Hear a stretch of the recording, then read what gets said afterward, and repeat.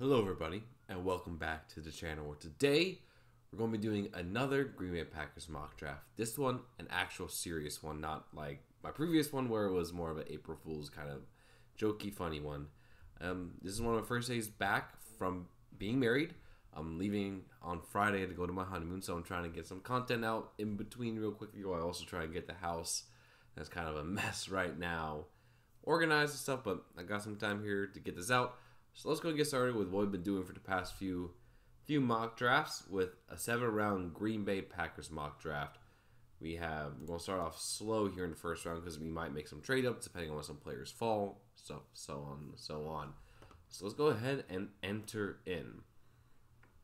So let's go ahead and start. We have Caleb Williams, Drake May, Jaden Daniels, Marvin Harrison Jr., Malik Neighbors, J.J. McCarthy, Joe Alt, Rome Odunze, Dallas Turner, Brock Bowers, J.C. Latham, Talise Fuaga, Quinyon Mitchell, Terrion Arnold, Graham Barton, Troy Fashino, Ryan Thomas Jr., Jaden Verse, Amarius Mims, Laitu Latu, Cooper DeJean, Bo Nix, Tyler Guyton.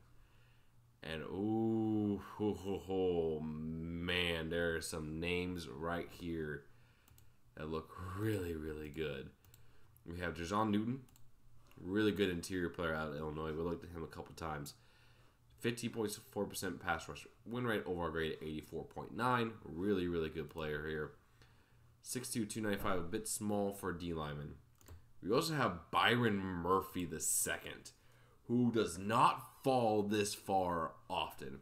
6 sacks, 36 hurries, rush rate of almost 10%, 91.5% pass rush grade, almost 20% pass rush win rate, 6'1", 308, absolute freak. He played nose tackle on Devondre Sweat, who was 360 pounds. Massive, massive dude.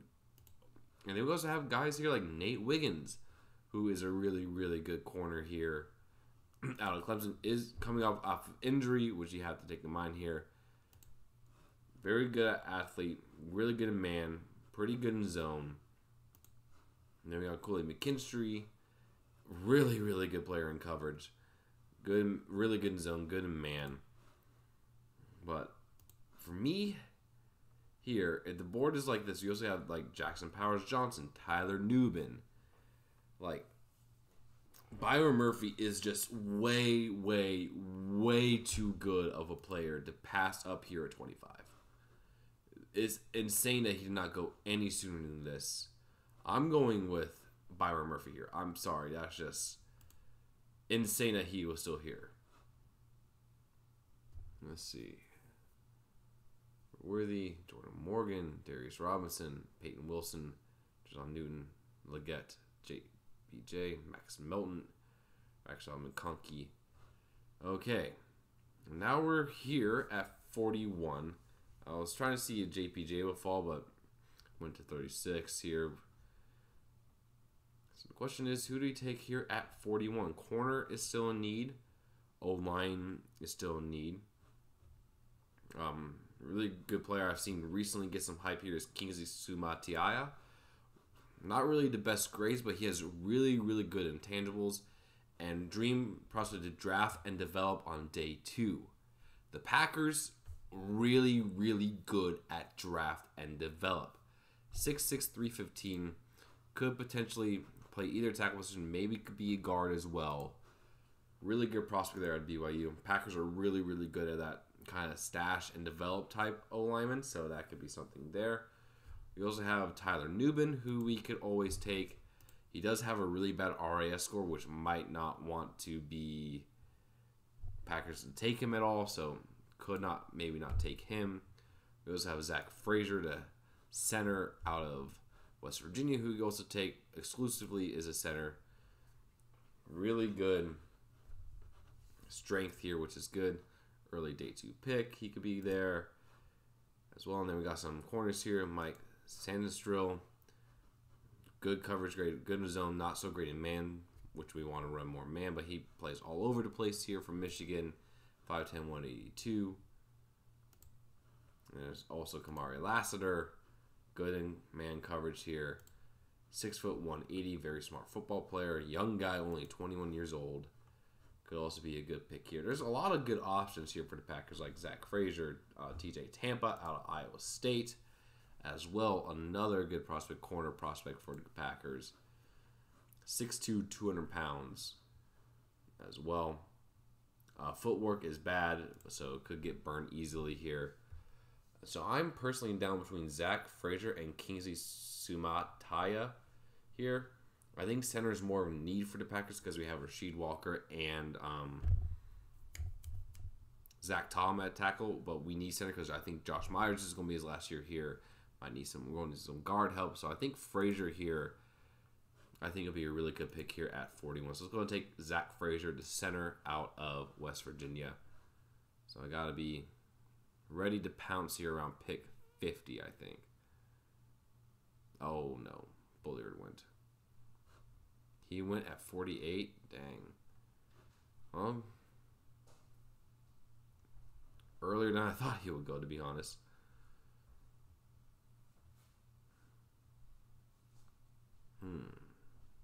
Actually, what we could do here, 66. Oh, that's too far back to trade back. But what I'm seeing here, either Jaden Hicks, the safety out of Washington, who was really good, strong safety all three levels, really good pro day, really fast analytics here, really good coverage, decent in run defense here. Had 4 forced incompletions, 2 interceptions as well. But another player here I really, really like is Edgerrin Cooper, the linebacker out of Texas A&M. We need linebackers. I think that's a pretty big need for us here. Really good overall grades here. I think Packers already brought him in to visit twice, so he could be an easy player to bring in. 6'3", 230. A lot of athleticism. High coverage game. Really good running backs out of the backfield and QB scrambles, which I think the Packers will need to have here. So I think, honestly, here at 58, going with Edgerrin Cooper, I think will be very, very good. So let's go ahead and take him with pick 58. Let's see here. Healing. Oh, Jaden Hicks won. I was about ready to pause and try to get him, but nope. Nope. So we got a couple more picks ahead of us. We're going to go ahead and speed forward a little bit. Oh, Trey Benson already went. That's not good. Because I really, really like Trey Benson. So there's some guys here that I would not mind taking here, but I might want to recoup some draft capital here at 88. We're already taking linebacker, so we don't need her. Cameron Kitchens does not really fit the Packers profile, so we're not going to take him. Christian Mahogany could be a good player. I really do think he is really solid here as a guard. We also have Jarian Jones, who I really like. We can draft back and take Tadrian Taylor Demerson, which could be good as well. So what I'm going to do here is I'm going to see what I can get. Who wants to come here? Chiefs from 95. Let's see. So 95, 88. Then we'll take 159 and 221. Cool. Resume draft. Cameron Kitchens, Bucky Irving, Malachi Corley. So here, I'm either here going to take Mahogany or Mason McCormick. McCormick, 6'5", 315 out of South Dakota State. Really good rankings. Really good run block grade. Really good in zone. But from a lower level competition, so you are worried about that. Mahogany, lower overall grades. Played a right guard. Familiar with our new defense corner who was his head coach. So that could be something good here. Guard, only powerful run blocker with inconsistency in the passing game. We need to have better run blocking, so I think he could be a really good fit here.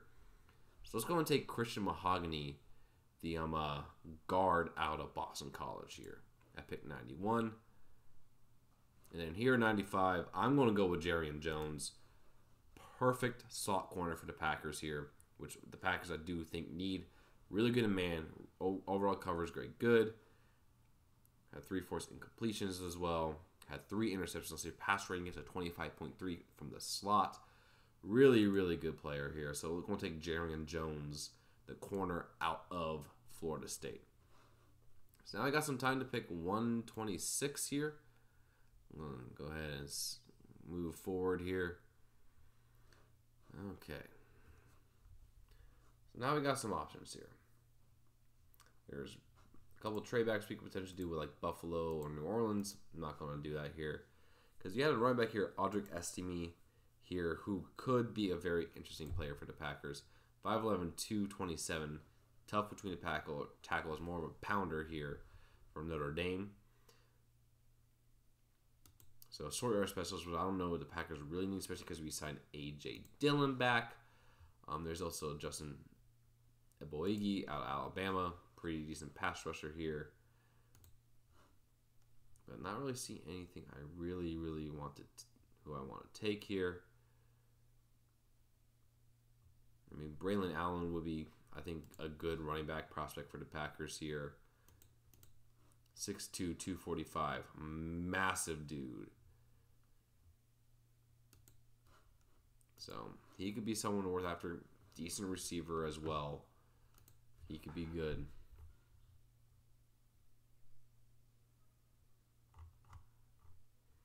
But yeah, I don't really see anyone else I really want to take. So let's go ahead and trade back with the Bills. And move up 2 spots. And we'll pick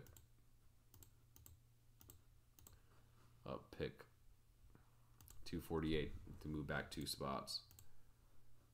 And then we'll go ahead and take Braylon Allen, the running back out of Wisconsin. Take him a little bit early, but I think he'll be a good compliment to Josh Jacobs. Okay, now here we are at pick 159. I think I want to pick up a safety here. And right now I'm seeing Bo Braid out of Maryland. High missed tackle rate. Coverage grades aren't the greatest. Did have an interception, allowed 3 touchdowns. He's 6'1", 210. Physical safety who is willing to affect the tackle even against big ball carriers. Most common in down role near the linebacker, which we kind of do need that box safety type role because Xavier McKinney will be more of a deep safety. Not really decent athlete, but so he could be a really good box safety for the Packers here. So I do think they need. It's going to take Bo Braid, the safety out of Maryland, at pick 159. Then we're back on the clock at 169. And who do we want to take here? I think here we will want to take a tackle to kind of stash and develop here. Now the question is, do we take Jalen Sundell out of North Dakota State? Lower level competition. 6'5", 300 pounds. Might move him around a little bit depending on his measurables. Did play center a bit before moving over to left tackle. Really good grades there at North Dakota State. There's also Ladarius Henderson. Not really as good. Really struggled. And is smaller. So, actually, let's go ahead and take Jalen Sundell, the tackle out of North Dakota State, to kind of build up some depth there at tackle as well. Now we're at pick 202. There's some players we can go here. There's A.J. Barnard, tight end out of Michigan, we could take. Which, don't know why that's not working. There's also Hunter Norzard. If you really want to go on O-line, he's played all over the O-line at Penn State. So that could be an interesting player for the Packers to take. A.J. Barnard could be a really good tight end to have on depth. But, so could be that there. Also like Omar Brown. We could take Tyrone Hopper out of Missouri for more linebacker depth, but not really that great of a linebacker at Missouri. Take Anthony Gold, just a wide receiver to have from Oregon State. I had 44 receptions for 711 yards. Could be an interesting player there. But I like Hunter Norzard because, it gives more depth along the O-line. But I think we've taken a lot of O-line in this draft. But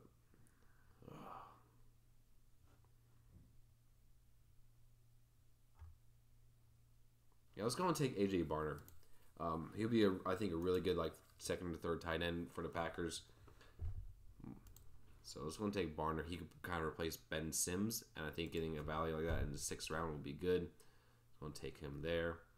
Then at 219, do we have him? Yes, we have Trey Taylor, safety out of Air Force. One of my late round guys I really would like to see the Packers take. He plays box and deep. Really good coverage grade. Pretty good run defense grade. 50 tackles last year from Air Force. 6 foot 210. Really good size for the Packers. I will not be upset at all if we take him here, especially here at pick 219. So I'm going to take him there. And then pick 221. This is where we get to just throwing darts at the wall and seeing what sticks. Frank Gore Jr. might not be a bad running back to take, but we're already going to be stacked up pretty heavily with running backs. Omar Brown, like triple, get another safety here. I think could be good here. Get 3 rookie safeties potentially. There's a lot of corners here. We should get another corner here. Josh Wallace out of Michigan. Pretty good coverage grade and run defense grade. Not so great in man, but pretty decent in zone. He could be an interesting corner to take here just late. Daquan Hardy out of Penn State also could be interesting as well. Let's go ahead and take Josh Wallace, a corner out of Michigan, just to add some more depth to our corner room. Really trying to rebuild the O-line depth and the defensive back room as well. So now we're at pick 245. This truly is just throw things at the wall. Dallas Gant could be a good linebacker here out of Toledo. 87 overall grade last year. Good in run defense, good in coverage. Not so great in pass rush, but we don't really need that. 6'3", 230 pounds. I think it's worth to have a depth piece like him there. So Dallas Gant. And then here at 248, Keaton Oladapo, just to get a third safety here. Really good out of Oregon State. So I'm going to take him here. And then I pick 245, do what I always do. I take my man Brian Ugwu out of Miami, Ohio, just to have him there, just to make me happy. So that is my draft. They say draft isn't Kieran DJ. The problem is at that early, don't really think a tackle is going to be worth it, and also the Packers need linebackers. They don't have it listed as a need here under PFF, but the Packers need linebackers. If Byron Murphy falls to 25, you take him. Byron Murphy is going to be a dominant player in the NFL. I really do believe he could be an easy top 15 pick. He fell to us at 25. I think that is, you take him, no question about that. Zach Frazier, I think is going to be a really good center for the Packers, have center depth, or maybe even take over for Josh Myers.